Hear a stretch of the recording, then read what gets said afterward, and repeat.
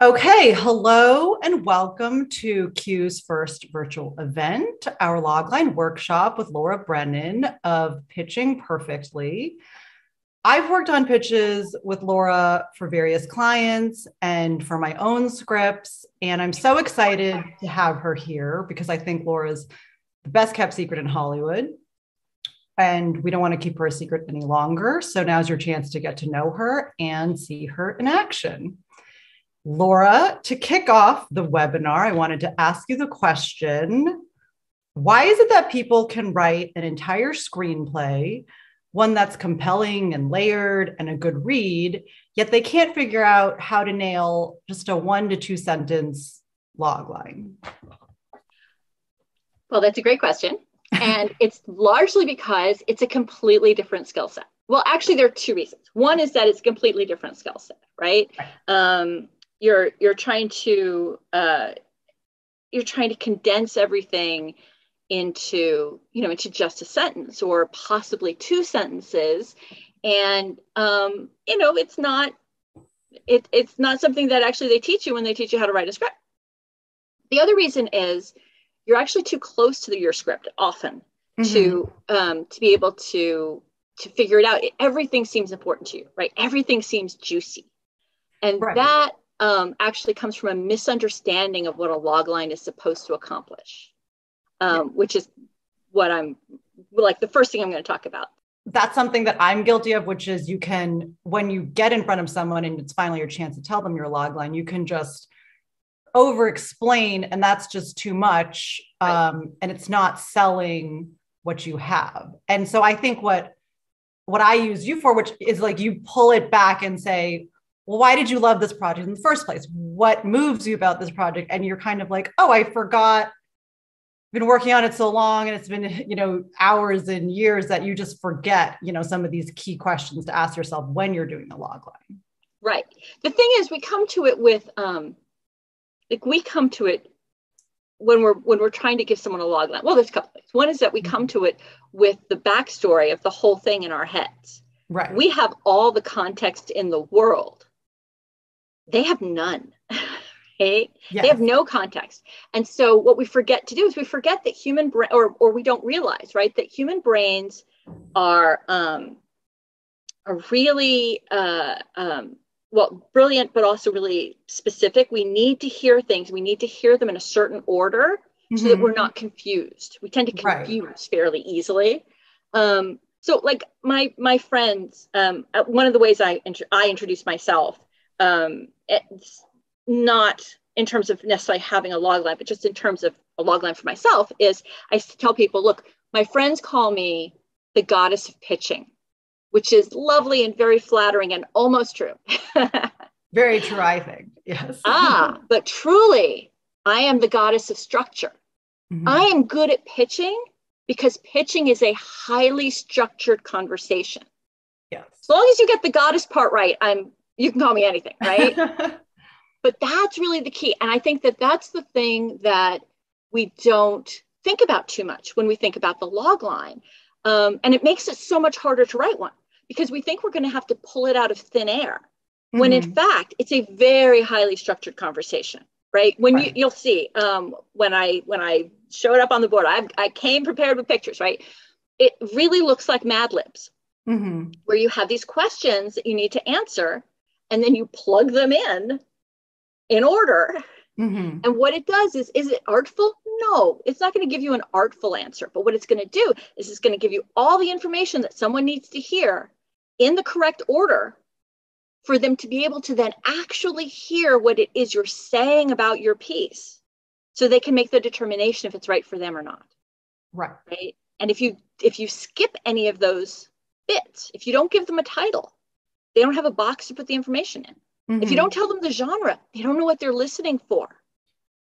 And it throws it all off. And it throws it all off, right? They can be, if in their head, they expect you to be pitching a comedy and you're pitching a thriller or a horror film, those things can actually sound the same right up to the punchline.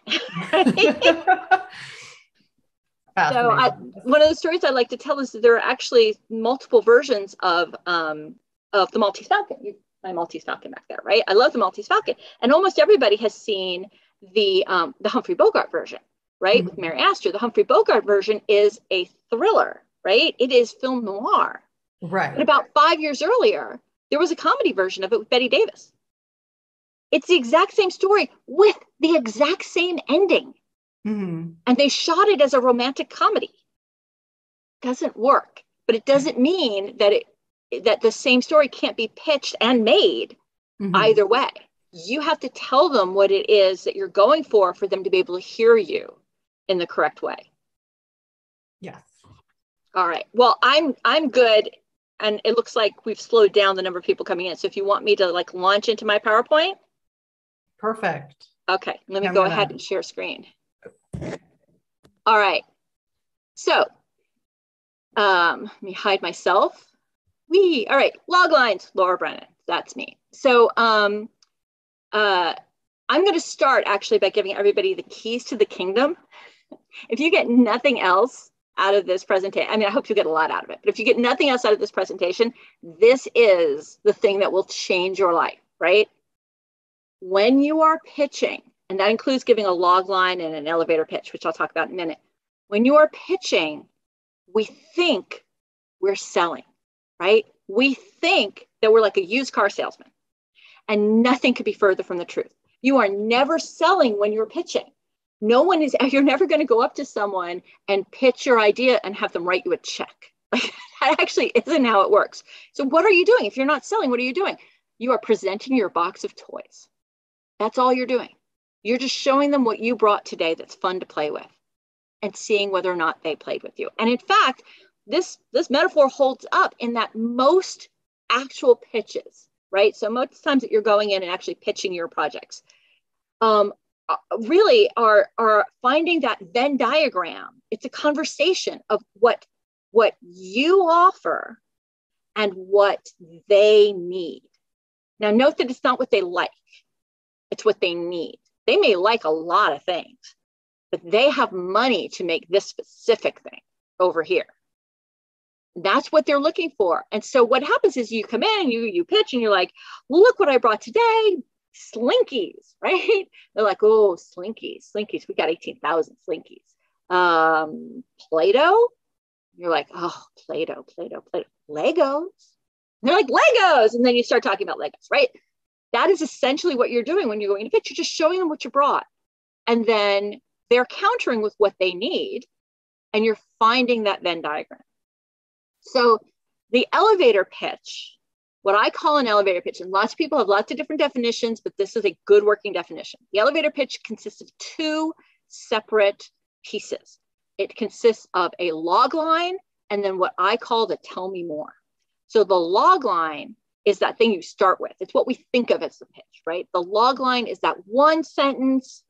Sometimes it's two sentences. I'll get into that in a minute, but it's usually one sentence for a feature. And its entire job is to ascertain whether they're interested or not. And that's it. That's the entire job of the log line. You're not selling, you're just showing what's in the toy box. And then if they're interested, then they'll literally say something like, oh, that's interesting, tell me more, which is why I call it the tell me more, right? They'll do something that shows interest. And we'll get to that in a minute or half an hour. Okay, so let's hit the log line first. Your log line is the most important piece in your arsenal. Not just because it is the easiest thing for you to share with people. You can share it in emails. You can share it in conversations. You'll share it at Thanksgiving with your family. Like, it's the thing that lets people know what you're up to, but it's also your true north as you're writing. I am a big believer in coming up with your log line before you write the script, because your log line will tell you where you need to go. And the clearer your log line, the clearer your path in terms of writing your script. So what does the log line look like? Well, first of all, let me tell you what it's not. The log line gives a sense of the story. Tagline is the poster. This is something that people get confused about all the time. Your log line needs to give context. The tagline comes with context. So what do I mean? In space, no one can hear you scream, right? By itself, without the poster, that's not a log line. it needs the context of this poster. What kind of context does the poster give? It gives tone, right? It gives the title, Alien. It gives, and it's clearly for a movie, right? It gives context to the tagline, in space, no one can hear you scream. It's a great tagline, but it's not going to ever be the first thing out of your mouth. Same with this next movie, Tango Shalom. This is actually produced, and the woman playing the dancer in it is one of the producers. She's a friend of mine. And this is a great little movie. It did very well. It can. Following your dreams can be rather unorthodox. By itself, that doesn't really work. It doesn't tell me anything about the movie. With the context that the poster gives me, it's kind of great, right? Like, it gives the feel of it. It gives the flavor of it. But the poster does a lot of that heavy lifting. Also gives me the title, which I'm going to hit on again later. So don't confuse the tagline with the logline. Two different things. The logline should make the project clear. That's really the only thing. It's not, yes, you want it to have, I'm never going to say you want boring things to come out of your mouth. You don't, but you do want them to be clear. You want it to be crystal clear what it is, because the only job is to separate. I apparently have accidentally moved a slide. Should be a slide that separates people from those who want it from those who don't. I'm sure the slide will show up somewhere else. Okay, so that's what it does. It separates the people who are interested in this project from people who are not interested, right? Because you're not selling. You're never selling. Michael Bay will never make Pride and Prejudice. Never going to happen. But it says nothing about Michael Bay's projects, and it says nothing about Pride and Prejudice. It's just not a good match. You are looking for something that's a good match, because that is what those are the people you want to talk to. If someone, it's not a good match, they only do quirky comedies, and you've got a dark comedy, which actually this happened to a friend of mine who's a producer. She was doing quirky comedies, and somebody came at her with a dark comedy, and it just wasn't a good fit. Didn't matter how good the script itself was. She didn't have the money to make it. She had her funding in place for very quirky sort of British comedies, and that's what she made. Right? Nothing, it's just, you're wasting everybody's time. You can't convince someone to make something they don't have the money to make or the inclination, right? All right, so that's why you're not selling, you're just presenting. So creating a logline, how are we going to actually do this? First, this is the Mad Libs part. And I do actually have I have this as a worksheet, which we're going to send you a link to. I'll put the link in the chat, and then also, I'll say it out loud, because for people who are watching the replay of this, you can find it on my website, pitchingperfectly.com. Look on the top and find worksheets, and it's going to be living there. Okay, so Mad Libs. What's the medium, right? What is it? Is it a screenplay? Is it a short? Is it a web series? Is it a TV series? Like, there's so many things it could be. I work with people who are novelists. Is it a novel? Is it a memoir? What's the medium? You have to say that first. And then you say the title.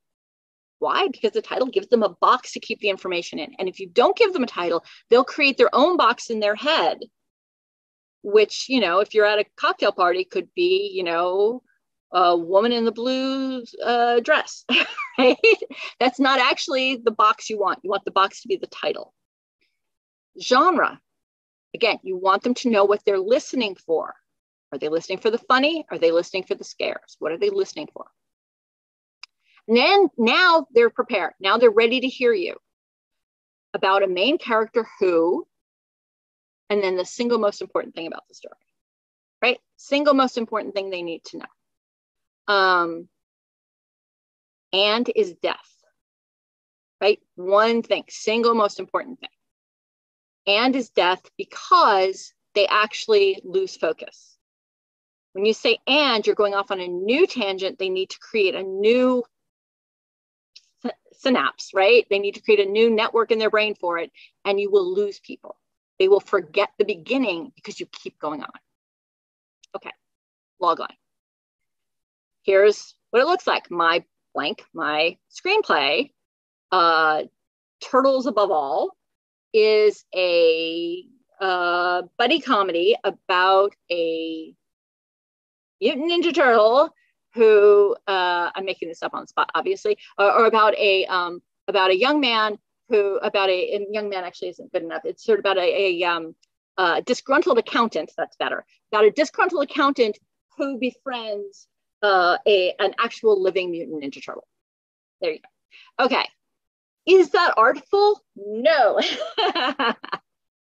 But you know what it is? It's refinable, right? Just like I refined young man to disgruntled accountant, right? That which tells me so much more about the character. Right? You never kind of want to go with just man or woman or young or old or whatever, right? You want to go with something that actually gives it something in the character. You want to refine this once you have it. And then you just want to test it out on people. And what you're looking for when you test it out on your friends, right? Go up to your friends, say, meet them for coffee and outdoors or in the after times. And, you say, hey, I'm working on this logline for my project. Can I run it by you? I really appreciate your feedback. And which is not untrue, right? Their feedback is way less important in terms of what they say to you than it is when you're watching them. What you're watching for is, do their eyes glaze over? We misunderstand what that means. Eyes glazing over does not mean you bored them. Eyes glazing over means that you have lost them. You have confused them. You have said something that's hard to hear or doesn't quite make sense. Their brain takes an extra 3 or 4 seconds to compute that, and they miss the next 5 to 6 words that you've said. Right? That's what eyes glazing over means. Deer in the headlights means you've given them too much personal information and they do not know how to process that. Right? So be careful if you're something that's based on your own life. You want to be careful of the overshare. People can't necessarily process it emotionally. You'll get a deer in the headlights reaction. You can't overcome that. Eyes glazed over, you can totally overcome that. You just want to kind of catch them up. There you go. I hadn't planned to talk to you about that, but since I mentioned it, I might as well go all the way. Okay. Here we go. Again, this is just to separate people who want it from people who are just, it's not their cup of tea, or they don't currently make that, whatever. They don't have the money for it, or it's just not their cup of tea. That's it. So what do you do if it's not their cup of tea, right? If it's not their cup of tea, if they say no for any reason, if they're like, oh, that sounds really great, but you know what, it's just not my cup of tea, or, we got 18 of those. I don't, but, what else you got or something, or they just say no, right? For whatever reason they say no, you come back with, what are you looking for? Oh, what are you looking for? What are you looking for will change your life. What are you looking for lets them off the hook for not wanting what you brought. But it also gives you incredibly good advice, right? Incredibly good information. Because you might have that. You're writers. You have more than one thing. You may very well have the what they're looking for. Also, your best friend may have it. Right? This happens to me all the time. I am always going, it may just happen to me in the last week, right? Where someone was looking for something and I was like, oh my gosh. And I have a friend who I know has that. And I hook them up. Because it's a win-win. It's a win for everybody. Producer's happy because they got the script they wanted. My friend is happy because she got her script to a producer. Whether they make it or not, but the connection's been made. And I'm happy because both of them love me now, right? Like it's a win all around. All right, so that happens all the time, but it doesn't happen if you don't say, oh, what are you looking for? And they will tell you because they're looking for it, right? And then you become someone who can help them out. Okay. All right, I'm going to stop share and I'm going to work with, somebody. Oh, I'm a little too close to that, aren't I? All right. I'm going to work with somebody and let's start with. Oh, so we're doing Peter first. Right. Fantastic. Okay. I'm going to work with Peter. Okay, perfect. So I am going to introduce Peter. Peter Forbes is a graduate of our film school, School of the Arts. He previously won a grant from the Alfred P. Sloan Foundation for a short film he wrote and directed. And the project Peter is going to be workshopping just last week won the Ezra Litwack Award at the Columbia University Film Festival, which is the top screenwriting award in the MFA film program. So big congrats to you, Peter, for that acknowledgement. And I'm looking forward to seeing the magic Laura's going to work on your log line. Thank you. Fantastic. Okay, so I'm excited. Well, what I'd love for you to just give me your log line right now. Yeah. So go ahead and I'll say, so tell me, like, what are you working on? Yeah. So I'm actually just finished a project that won a top screenwriting prize at my film program. It's called Dream Kingdom. It's a feature sci-fi coming of age with some fantasy elements. And it's about a quirky, fantasy-obsessed teenager who joins a therapy group of lucid dreamers. And when they're, what first seems fun, dreaming actually becomes much more serious when their dreams and reality start to collide. Okay.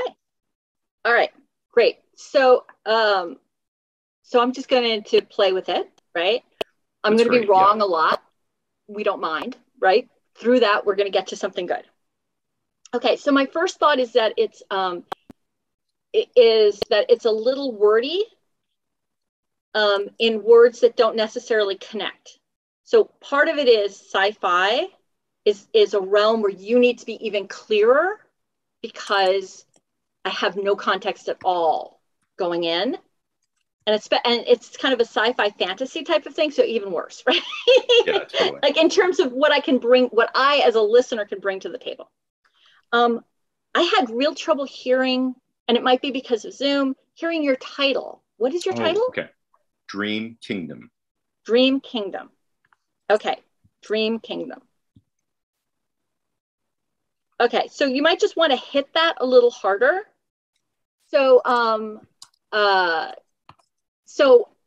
right. So this is one of those cases where I think 2 sentences, one of them being very short, is going to be useful to you because you definitely want to put in that it just won an award at a film festival.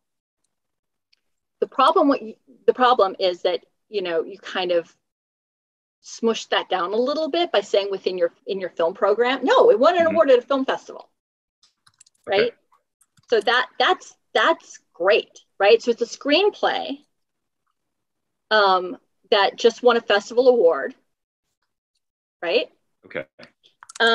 So my screenplay, so I'm, you can say I'm excited, or you can just say, so my screenplay, Dream Kingdom, I want to hear it right up front. My screenplay, Dream Kingdom, is, normally I would only give you 1, which is coming of age story. Yeah. But because it's so important that we set up sci-fi, you get 2. Yeah. Okay. Okay. So my screenplay, Dream Kingdom, is a sci-fi coming of age story that actually just won a top award at a film festival this past week, right? Or this past month, right? Or actually just won a top award at a film festival, or just won a festival award, right? Yeah. So you say screenplay up front so they know it's not a movie. Okay. Right? It's not a movie yet. It's a screenplay. So my screenplay, Dream Kingdom, is a sci-fi coming of age story that actually just took in top honors at a festival. So it's super exciting. Yeah. Period. Right? That's why you get that second sentence, because we're going to sneak in that. Why? Because people will hear you differently if they're given the context that this is something somebody else already likes. Sure. Yeah, right. A stamp of approval. Yeah. They love that. And that's good. We're going to use that, right? It gives it it juices it up a little bit, right? And so then, period. And so then you're going to say, it's about and this is where we're going to have to get to a little bit more of the nitty gritty.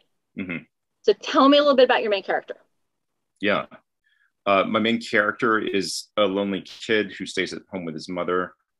He's new to town. He's wanting to make connection, but he has a really hard time doing that, partly because his mother is like very controlling. She's jealous of his time because she's still grieving the loss of his father from 6 years ago. He's 14 years old. Oh, 14 is so important to say. Yeah. Because young guy can mean 14, it can mean 23. Right. Right? So how about something along the lines of, it's about a lonely 14-year-old really being smothered um, uh, um, uh, I want to use mother, but I don't want to use mother and smothered. Mm-hmm. It's about a lonely 14-year-old whose whole life is his mother, his, a small town, and this sense of claustrophobia, Mm-hmm. whose whole life is just I want to subsumed, but that's a horrible word because it's just hard to hear. Yeah. So it's about a lonely 14-year-old who is he trying to break free of her? No, not at first. He doesn't realize that he's in that situation until later. Okay. That a lonely 14-year-old who doesn't even realize, that's good, who doesn't even realize how much his controlling mother is keeping his life small. Mm-hmm. Until he joins a group. All right, so a group of lucid dreamers. Yeah. Right? So it's a group, is it just like randomly he looked up lucid dreamers in the newspaper? Like No, where did they come from? He has a meet cute with the girl at a mall, and then he follows her and he finds that she's in a therapy group that's using lucid dreaming technology to help people sort of wake up in their dreams and have choices. So he is able to join this because he's still grieving his dad? Yeah, and his dad was actually one of the inventors of this tech, which he doesn't realize until later. That's okay. That's too much information. We don't want that, right? So it's about a lonely 14-year-old who doesn't even realize how much his controlling mother is keeping his life small until he meets a girl. Until he meets a girl who introduces him to a therapy group that uses lucid dreaming. Suddenly, his life is everything he could dream of. Mm-hmm. And now what we don't want is reality and dreams collide, because I don't know what that looks like. Yeah. What we want is a sense of danger and tension here. Sure. Okay. Yeah. Right now he can have everything he dreams of. Yeah. So what? There are two things that happen. One, his mother, when she realizes that he meets this therapist who's running the group, has a huge grudge against the therapist because she feels like she was complicit in her husband's death. So she forbids him from joining. So he joins it covertly behind her back. It's like the first bad thing he's ever done in his life. And then in his dreams, because he's a fantasy obsessed kid, he creates this kingdom that he's ruling, but he makes a mistake where he releases this the dark one, and it takes away some of his agency in the dream to actually make his decisions. So he's facing an imminent battle later on that then ties together with his own psychological block with his mother and his father's death. But I can see the glazed eyes look on your face right now. So I'm just trying to figure out, a little bit. So we're going to lose entirely the first bit about the mom not being, like, that does not belong. It belongs totally. Here's the thing. Spoiler alert. You're going to get to say more. Okay. In the tell me more part. Mm-hmm. But you can't say it now. Yeah. It's too confusing, and it's not what I need to know. Look at it this way.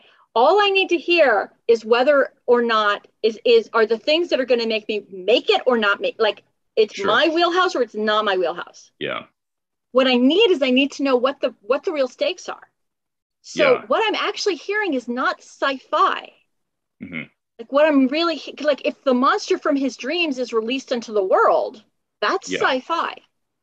But it's not. It stays in his head, right? Well, the characters halfway through are able to be in each other's dreams. So I think that's the sci-fi part that comes in. But I think I hear what you're saying about it doesn't. Well, right. But so the thing. So I'm not trying to dissuade you from keeping sci-fi, although you might want to think it through. But the idea is, I really want to know, like, what's the bad thing that can happen? Yeah. Is the bad thing that can happen he could die in his dream? Is that the bad thing? Is the bad thing that the demon he creates in his dream is unleashed upon the world? Mm-hmm. Like, what is the end? Like, what's the bad thing? Yeah. The bad thing in this is that he will get so sucked into the dream that he'll never embrace life, and he'll just like cut off. That's beautiful. Else. What you just said, that's beautiful. All right. Okay. So what did I say? He gets so sucked in. So suddenly, and luckily this is recorded, you can watch it again. But so we have so he meets a girl who introduces him to a group therapy that uses lucid dreams, right? A group that uses lucid dreams in their therapy. And now suddenly his life is everything he can dream of. Mm-hmm. Until, unfortunately, he everything he can dream of, but everything he can dream of, but everything he can dream of, and he can't get enough of it. Mm-hmm. In fact, he gets so lost in his dreams that he loses the will to embrace life, right? Something like that. Mm-hmm. Right? And now I get a little bit of chills, which is what you want, right? Yeah. And mm-hmm. I can see what you're trying to show is like what the challenge of the movie is for the character. Yeah. And mm-hmm. the challenge of the movie is this life that's so much clearer than, dreams versus reality. Yeah. Because I don't know, like that could literally look like a monster attacking. Sure. New York City. Yeah. Right. But instead it's, and suddenly he can have everything he dreams of, so much so that he no longer wants to embrace life. Mm-hmm. Right. He just wants people to let him be lost in his dreams. Oh, now I can see it's a complex coming of age story. I would lose sci-fi. Mm. Because the sci-fi element is the lucid dreaming, which you are explaining. Mm-hmm. Right? So I don't really need that. I just need that it's a coming of age story. Okay. Do you see? Right, because you're expecting like the big thing, yeah. Mm-hmm. Right. And if there's no more sci-fi beyond the lucid dreaming, which can be enhanced by technology, I have no problem with that. But if sci-fi really implies that there are going to be monsters and ships and phasers, mm-hmm. right? Mm-hmm. And so I would take that out. I would just have it be a coming of age story. Okay. All right. I would at least consider that. Okay. How's that feel? Thank you. You're welcome. Super helpful. Great. Fantastic. All right. Let's bring on Ricardo. Okay. So next up is Ricardo Acuna, who is also a graduate of School of the Arts. His scripts have been recognized in various festivals, and most recently, Ricardo was a 2019 Grand Prize winner for the Latino Screenwriting Competition. Woohoo! Hi, Laura. Hey, Ricardo. All right, so go ahead and give me your logline. Okay. My screenplay, How I Wanted to Be a Preppy White Boy, is a coming-of-age story about a dirt-poor Latino teenager who earns a full scholarship to an elite WASP boarding school and must prove himself in order to get into Harvard and get the girl of his dreams. Okay, great. So couple things. One is, I love your title, How I Wanted to Be a Preppy White Boy. Okay. But that's not really a coming of age story title. It's a comedy title, right? Mm. Is this actually a comedy? I'd call it a dramedy. So that is better. I would call it a dramedy. Let's not call it a coming of age story. Let's call it a dramedy. Gotcha. All right.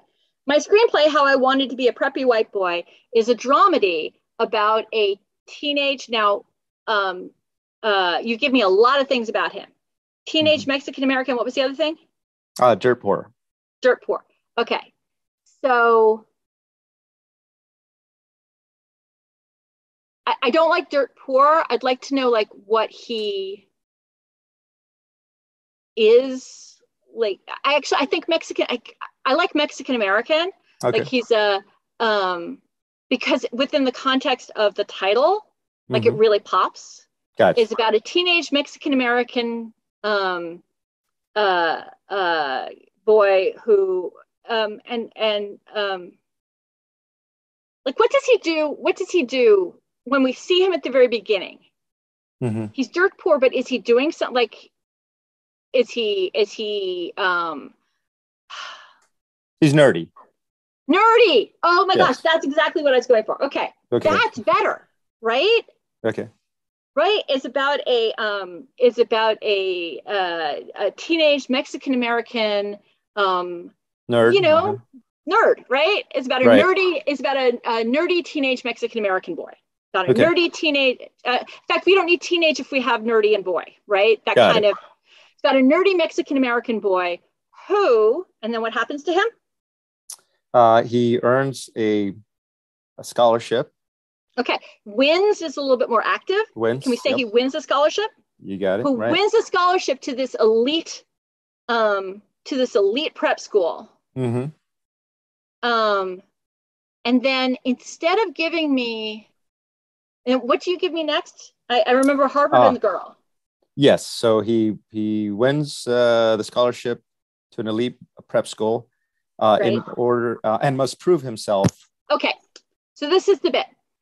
The actual, what you're giving me is you're giving me the kind of goal at the end, right? Yeah. Win Harvard, and as a Yaley, I protest, but that's okay. Win Harvard, win the girl. What I really want to hear is what the prove himself is. I want to hear what the actual driving force, right? And not what the prize is at the end. So how does he prove himself? By being able to compete academically with the other students.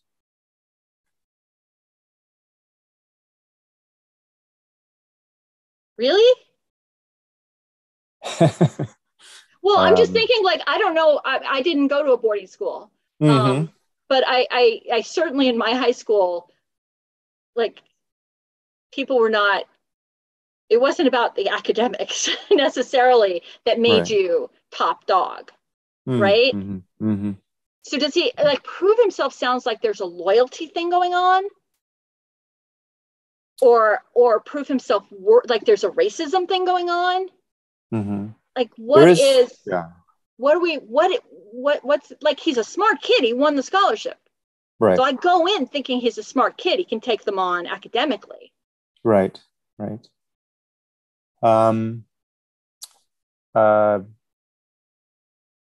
He I was thinking about how he has to I mean, so basically, what I mean by prove himself in terms of the story is,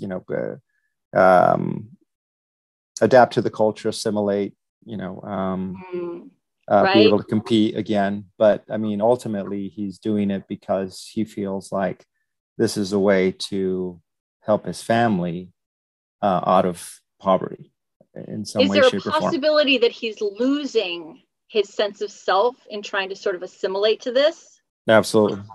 I think that's so much more interesting, right? Right. It's a dramedy about a nerdy Mexican-American teenager Mexican-American guy, boy, whatever you decide to use there, nerdy Mexican-American boy who wins a scholarship to an elite boarding school. Boarding school? You said prep school, right? I thought maybe. I don't remember what it was. Elite prep school, elite boarding school. You'll make it right to an elite prep school, where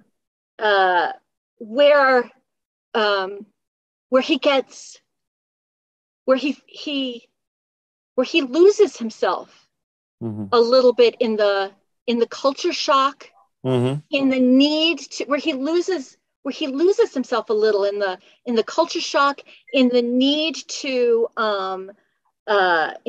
prove himself. Now it's not the only thing, right? And loses himself in the culture shock and the need to prove himself, and in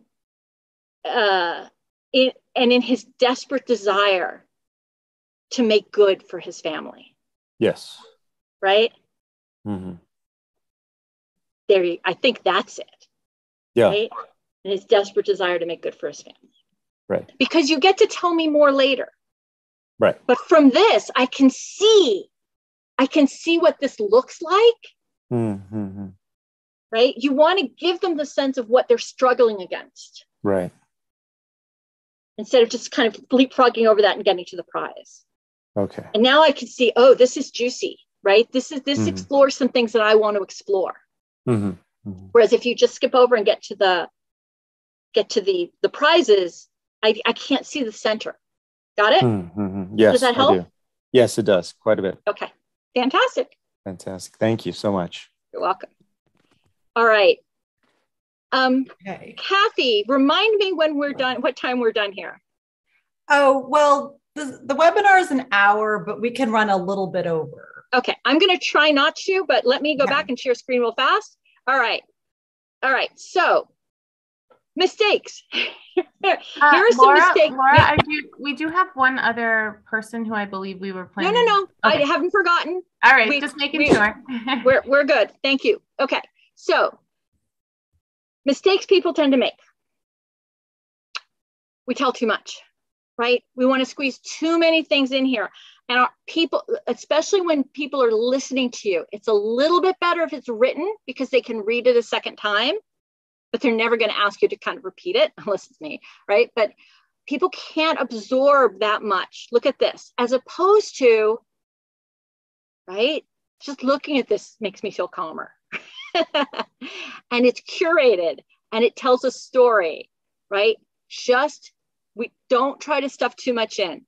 Just give the key information they need in a log line in order to be able to see it, to see what we're going to be grappling with, right?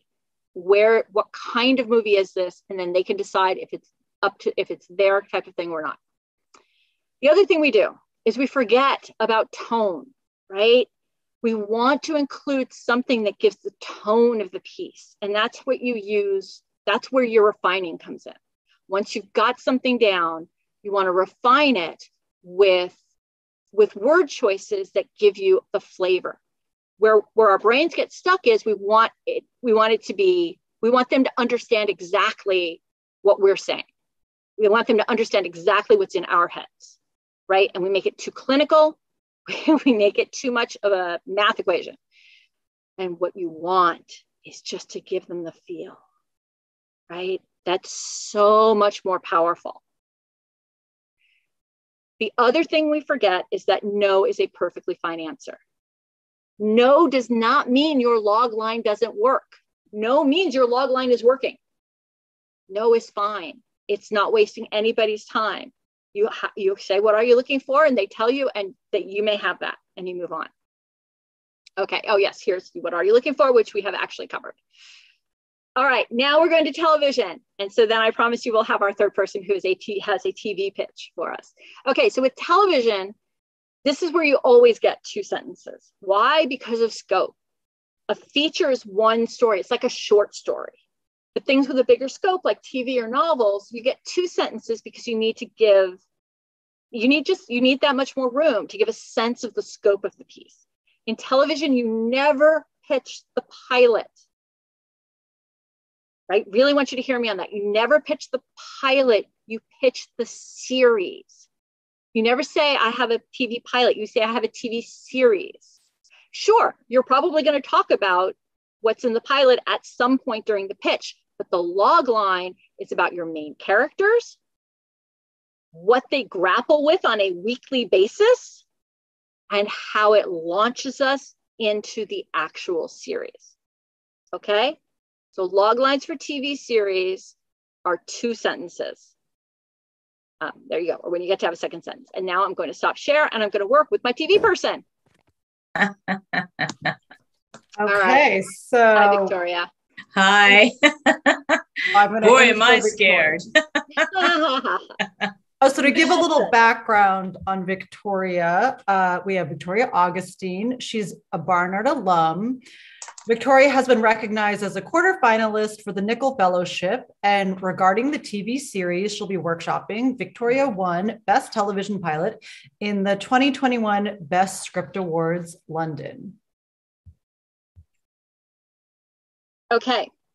All right, go ahead. Give me your log line. So this is a limited television series called The Ballet Murders. It's a murder mystery where the billionaire patron is murdered, and it becomes a scandal, and it scandalizes Aspen's celebrated ballet company.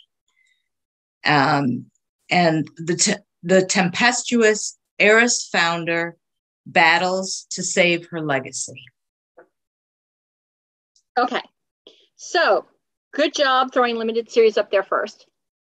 Okay. So what you want to say is something like my limited series, The Ballet Murders, is okay. So murder mystery, luckily, you can actually get away with not saying that because it's kind of in your title. Yeah. Okay. So if we take away murder mystery, what genre would this actually be? Sort of a thriller, but it's that's good. A thriller is good. Why do you say sort of? Why are you? Because it's really a cozy murder mystery. It's a real Agatha Christie. Then say cozy or say Agatha Christie, right? Okay. Mm-hmm. Say that. All right. Yeah. Don't use things that are wrong. That's why I like working with people where I can hear them and see them. It's because if it's wrong, you're going to tell me it's wrong just by your body language. Yeah. So thriller is wrong. So, okay. So great. So look, my limited series, The Ballet Murders, is a cozy mystery in the vein of Agatha Christie. Mm-hmm. All right. That's accurate.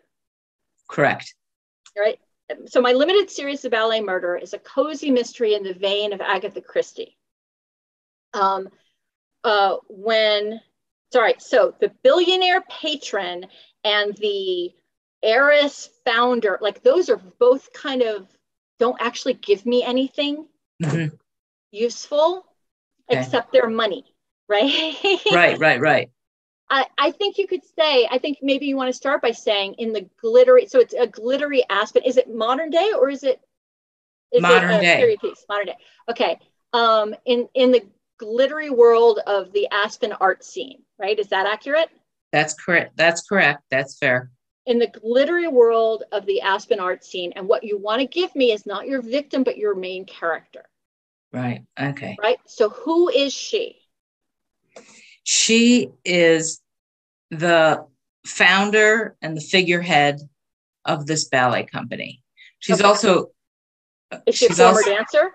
She's a failed dancer. Yes, she's a former failed dancer. Okay. She's a failed dancer. And why would she not just be staying at home sipping tea while the police investigate this?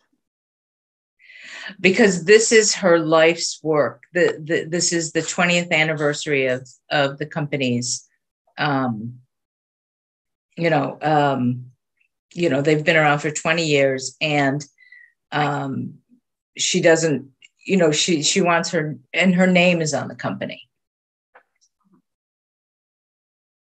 Okay. None of those tell me on the inside why she's doing this. What is she searching for in her life? The failed dancer thing is the closest you've come.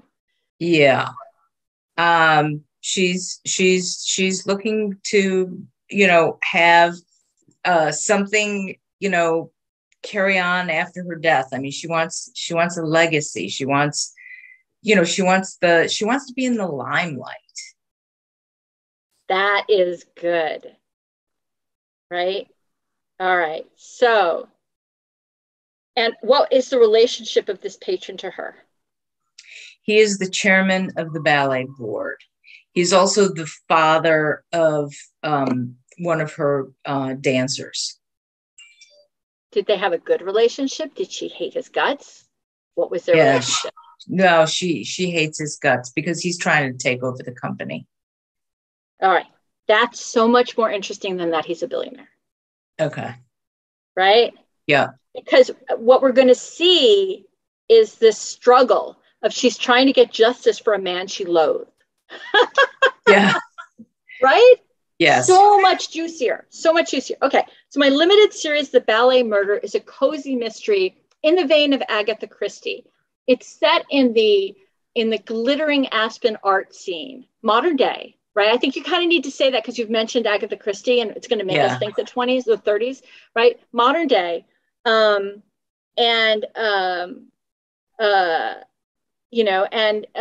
it follows the murder of the chairman of the board of this ballet company.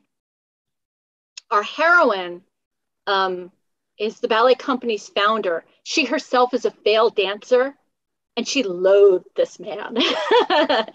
She hated this man, right? She would much rather be drinking champagne on his grave than helping to find his killer, or helping to bring his killer to justice, except for one thing. Her legacy is on the line. Right. And the only way for her to save her life's work is to once again step into the spotlight. Mm-hmm. Right? How does that sound? Pretty good. Yeah, pretty good. Right? So it's a little long, but it's long because it's television. Okay. Right? And you do want to refine it down a little bit. Yeah. What did I say that was wrong? She's also what is it? Now I'm blocking. I mean, she's also accused of his murder. Yeah, okay, that was obvious, right? But you had to tell me, so I didn't put it in there. But right. So it's a limited series. The Agatha Christie, blah blah blah. It's set in the glittery world of the Aspen art scene. When you know what, I would actually lose that he's chairman of the board. I would just say when a despicable, right, or when a loathsome when a loathsome ballet patron, when a loathsome patron is murdered, right? When a loathsome patron is murdered, the founder of the ballet company would much rather dance on his grave than help to find his killer, right? Better. Yes. Much rather dance on his grave than help to find his killer. Except for two things. Or it would then help to find his killer, but she's suspected of the crime. Right. But she's suspected of the crime. And even more than that, she's at risk of losing her legacy. The only way to save her company, the only way to save her company, right? The only way to save her company is for her to once again step into the spotlight. How's that feel? Yeah, that feels pretty good. Yep. All right, that's good. And it's a limited series. You get a couple sentences, and I can see what it is. Yeah. I can see from that what the scope of the series is. Yeah. And that's what you're after. Good? Okay. Yeah. Fantastic. Thank you. All right. You're welcome.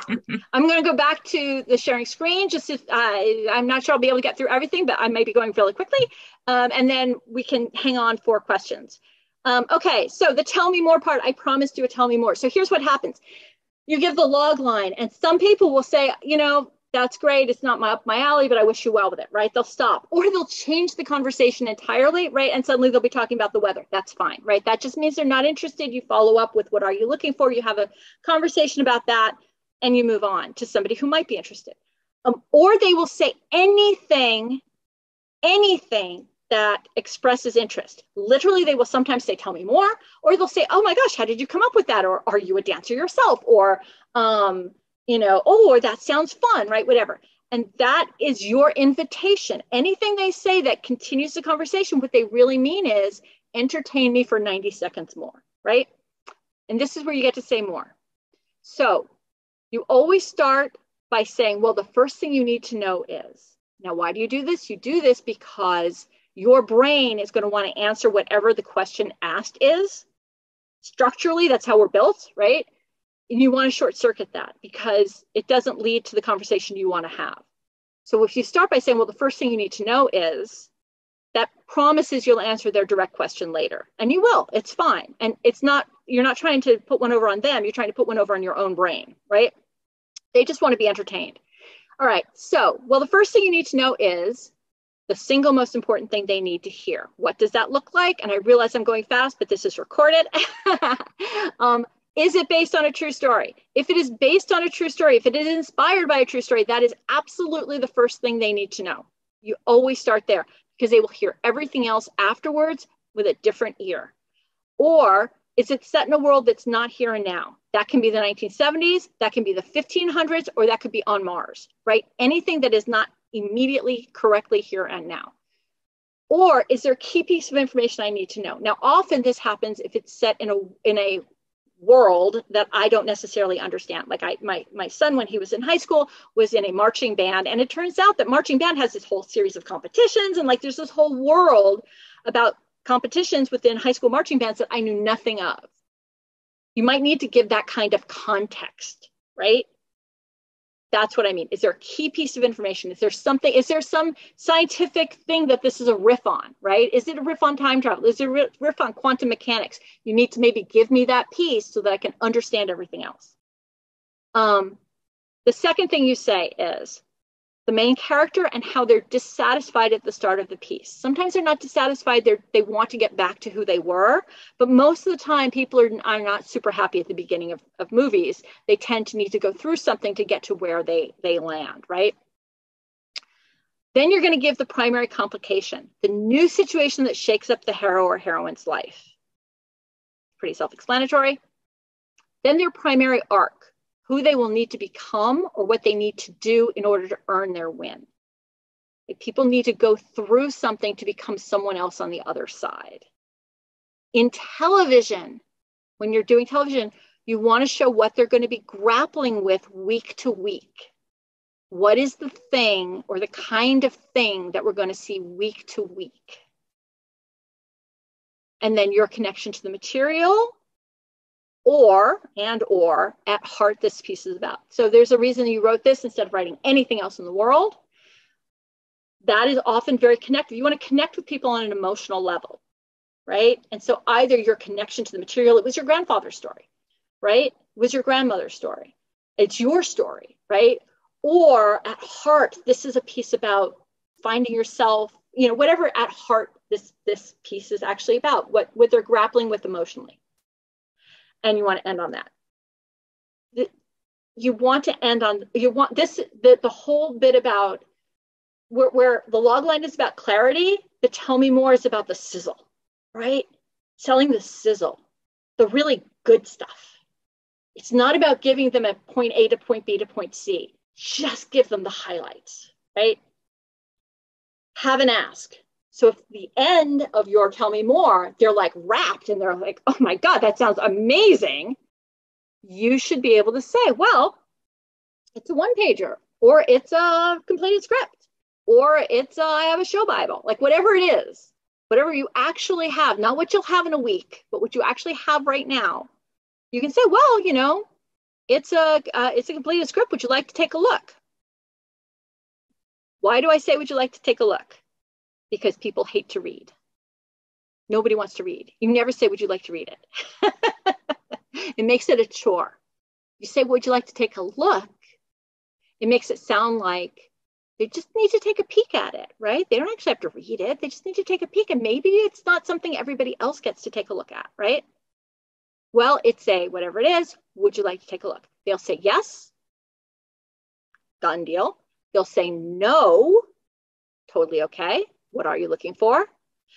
Or this is the most likely outcome, they will counter offer. If you say, well, it's a completed script, would you like to take a look? They'll say, oh, I really don't have time to look at a completed script. Do you have a one pager? You say, of course, right? And then you send it off. You should have a one pager if you have a completed script. It's a very useful piece of information to have, or a piece in your portfolio to have. Okay, good news. You don't have to be great at pitching. You just have to get out there and do it. And I hope that this has made it a little bit easier for you. All right, I'm taking questions. My email address is laura@pitchingperfectly.com. I told you that, let me stop share, that you can find the worksheet on my website, pitchingperfectly.com, under worksheets, and I will actually pop that into the chat. Go for everyone.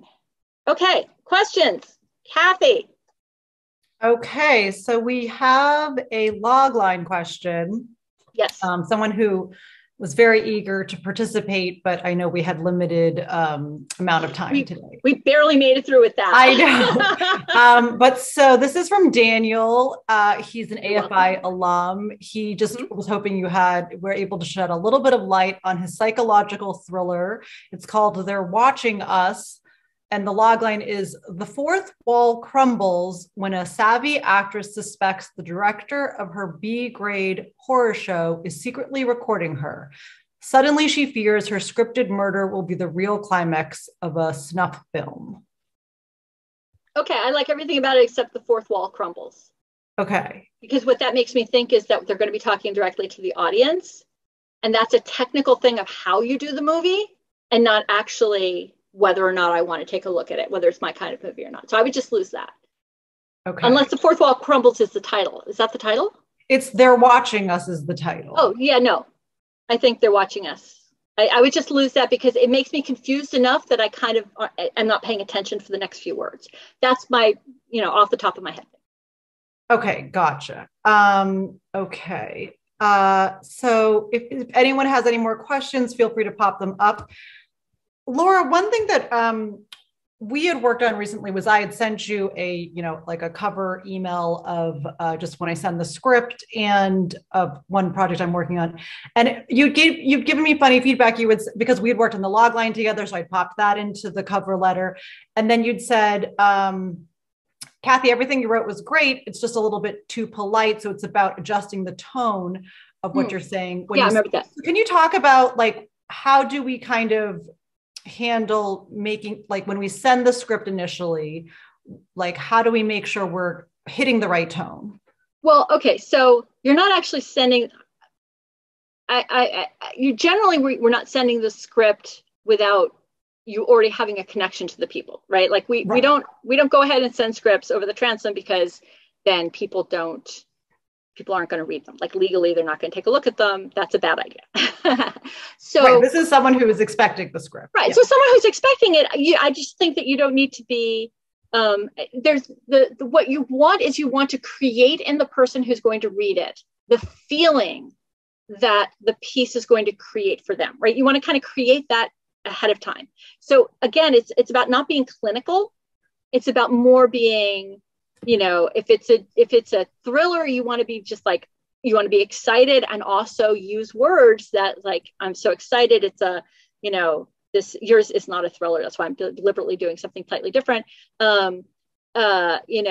This is, we feel it's a dark piece that will, bring up the demons in all, touch the demons. I'm totally making this up off the top of my head, but right. Something, an edgy piece is probably, edgy is great word. An edgy piece. It's an edgy piece that, really speaks to the demon that lurks inside all of, I'm being maybe a little too flip, but you do want to, it's about getting out of your head about this being right, them understanding it, and more about creating the feeling that they're going to have when they read it, because that's going to get them excited about reading it. Right? If somebody hands you a book and saying you should read this or anything sort of clinical, you're not too interested. If somebody hands you a book and says, oh my God, it kept me up all night. Suddenly that's at the top of your pile. Right. You just want something that you want to in your conversation about it, create the feeling, and especially in your written conversation, or literally it's here, as we discussed, so excited for you to read this. Bye. Right. If they know it's coming and they know what it is, I wouldn't necessarily remind them. Right. Okay. Right. Yes. You can be short and sweet. Short and sweet. Somebody asked me to pop up the tell me more bit. Yes. And so I wrote that we're recording this and everyone is going to be sent the link to the recording. Fabulous. Okay. Fabulous. And so maybe we'll put it up at the very end just for a second after yes. And so another Katherine, Katherine with a C, not Katherine with a K like myself, is pointing out that the participants we had, for example, a lot of them have won some recognition at, for their scripts at festivals. And she says, how can we maneuver in a world where contests are suddenly the key endorsement of your work? Let's say if you don't have enter contests.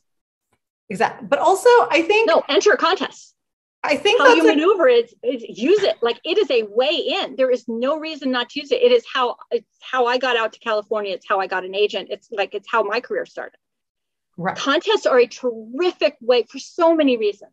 One is that when you start saying, like, everybody there was an award winner. I used it only for the first one because it was about that particular script, and it had just happened.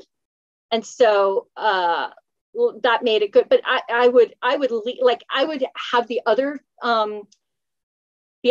two awards, the other two had won. I would put that in the Tell Me More for sure. People listen to you differently. They listen to the piece differently. They reevaluate what they've just heard based on the fact that somebody else liked it, right? And if it won an award, or you're an award-winning writer, or, it's a great thing to share. It's a great thing to share when you're networking, right? When you're sort of letting people know what you're up to. Oh, I just won this thing, or that script that won the thing is now, I've just done a rewrite of it. Like, remind them that you're being a winning of a thing. There's very little downside to entering awards.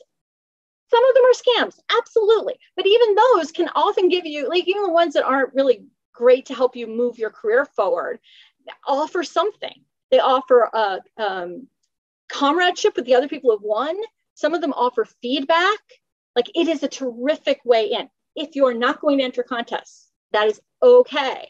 There are other things to do. Networking is a big one, right? Joining writers groups so that other people are reading your material and getting to know you as a writer, so that they can recommend you to their circles. I'm just reading, and I'm sorry if hopefully I'm reading it correctly, but so Catherine's saying, I guess she's written for a hit TV series, and she doesn't necessarily enter contests for screenwriting. For one thing that Laura does do is also help people pitch themselves just professionally. And so it's just based on your specific background and what you can use for the presentation of whatever is with your projects as well. Right. So if you're not entering because you're kind of beyond that pay grade, right? Well, two things. One is that I still think that, if you're a professional TV writer, and, God bless, that's fabulous. If you're a professional TV writer, you could enter a screenplay in a competition. There's usually competitions, a lot of the competitions don't care if you've been produced or not. Some of them do, but most of them don't. And it's not quite your field, so you can get some really interesting feedback from it. It's like, I think that's totally fine. But this is one of those things that happens in the industry, right? When you're on staff, you're so busy being on staff that you kind of nose to the grindstone. You just have your own little tiny world, and you don't do a lot of networking outside of that. And that comes back to haunt you when you get canceled, right? Every show gets canceled. TV writers, we all need really thick skins because our contracts are in weeks. My contract was in weeks, right? Contracts are in weeks, not years, not even months. And so everybody gets fired, everybody gets canceled, like it happens all the time. But what you need to do is you need to constantly be building connections with other writers on other shows.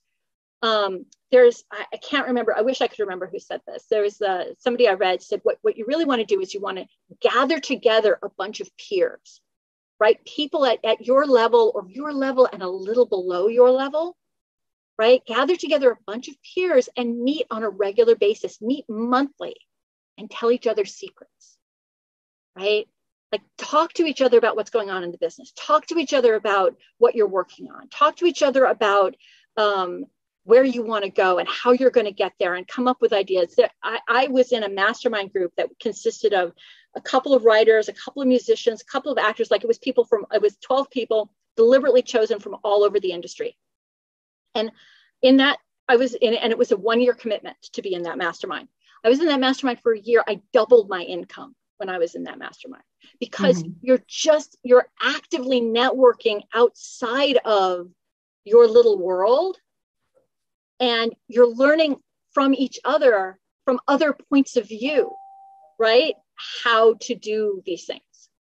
Everybody has their own ideas, and you're not just caught up in the way that all the writers are doing it, right? An agent has a very different perspective, and a composer has a completely different perspective, and an actor everybody has their own different way of thinking of things. right? So network, the answer to everything of what you want, getting what you want in life is networking. But there are a lot of different ways to do it.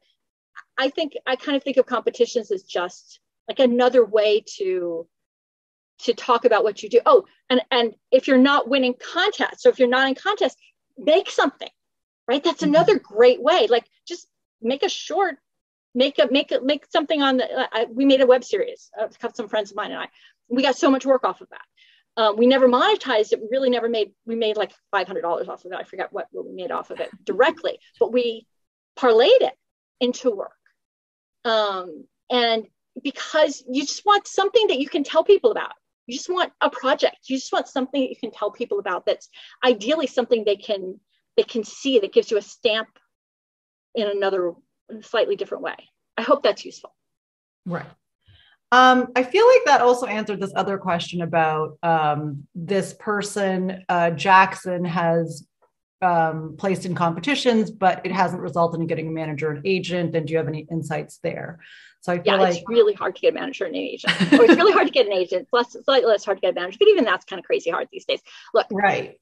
The best thing to do. All right. So one thing to do, right? What you're doing is great. And winning competitions is actually super useful. You have to actually make hay with that, right? So when you win the competition, you actually need to like let everybody know that you've won that competition. And by everybody, I mean your list of managers that you're really interested in, that you're cultivating them, right? You just drop them a postcard. Hey, just want to let you know I won this competition. You send them an email. Hey, just like postcards are the way we used to do it, pre-internet, but they probably don't get that much real mail anymore. It would probably stand out more. Or, you can send an email. You can just sort of keep them on board, but also you want to let your network know that like all of your friends, oh, hey, I just want, and we think of that as bragging. It's not bragging, it's sharing good news, right? It's sharing good news. You want to invite people to be happy for you. And then the best way to get representation is to get work. You're going to get your own work anyway. It's just myth that a rep gets you work. A rep is someone who opens up their Rolodex to you, right? They help you get out there, but you're the one going in, you're the one doing the writing, you're the one getting your own work. How can you make something actually happen? How can you get how can you get work? And then you just call somebody up and say, hey, I have this thing, I need someone to do the deal. Can we talk? Okay, so I have a final question, then I think we're going to wrap up, Laura, but I know that sometimes when you're pitching, you have to kind of retool your log line, let's say, and let's say there's a competing project to your log line. And so you've retooled your log line. And I think we talked about this, which you had said, nothing you can say is going to change someone's mind who's not into making that specific type of movie. Is there ever a time, but like, is there ever a time to like defensively think of maybe what some people might ask you about your project ahead of time? Or is that something? Absolutely. Okay. There are questions that you're always going to get. For a television show, the big thing is legs. Does it have legs? Like, how is this going to actually last a number? That is, you absolutely should think that through. Absolutely. But that's not in the log line, right? Like that's in a fuller pitch. So the thing is your project is what it is. That's not saying it can't be better, right? If you are pitching a TV series and it really doesn't have legs, that's not useful to you. I think what we're talking about two different things. So what you're asking me is how can you change your log line when there's a competing project, as opposed to. I mean, not really. I guess I was just saying what we had been talking about that on something. But then, well, so if I actually remember this with The Truth About Cats and Dogs. Okay. Right. So The Truth About Cats and Dogs, when they went out with the pitch for it, she hadn't finished writing it yet. But she was pitching it, and then she heard that somebody else had bought a similar story. Let's put it this way, a similar story, and so she just stopped writing. Right. And this actually might not have been, this was something around that time with a similar thing to it. And then it fell through. And so she finished writing. Like, right. I'm saying, like, maybe don't actually have your, like, I'm saying write it anyway. Like, just write it, because you never know what's going to fall through. You never know, you know, like sometimes something's in the zeitgeist and there can be more than one movie version of it, right? Mm-hmm. While You Were Sleeping came out at the same time as Mrs. Winterbourne. Right? And Mrs. Winterbourne sued While You Were Sleeping and lost because they said it was too close. Right? No, it was just the same story, but better done, right? Much more charming, much sweeter. Right? You can't just not do your project because somebody else is already, there's only 5 stories in the world that we just keep writing over and over and over again. So you're saying, like, if you're working on a, let's say, modern Romeo and Juliet, and you hear that someone else huge is doing a modern Romeo and Juliet, just drill down into what makes yours special. Right. Drill so down just into, like, highlighting that, rather than having to work yourself in a pretzel about, I already know about this competing project and this is why mine is different. So it's not even paying attention to that, just saying, this is why mine is worth making. Unique. Yes. Right. This is mine. And it's always true that yours is different. It's always true because you're different. What you bring to the table, that's always going to be the secret sauce. Right. So yeah, drill down on that. Okay. I love that. Well, Laura, I've said this every time I see you do someone's logline, it is absolutely magical and it blows my mind. And when you did Victoria's, when you brought the ballet into dancing on the grave, I mean, the things you come up with are just incredible. And what I love is you do the logline and then the writer goes, oh, my script is about that actually, but I didn't even realize how it sounded distilled down. So thank you so much for your time. You're very welcome. My pleasure. And so I hope everyone enjoyed today's workshop. Q will have a couple other upcoming events, which we're very excited about. And we look forward to hopefully connecting with more of you in the future. Thank you for having me. Thank you so much, Laura. I'm so glad I could introduce you to everybody.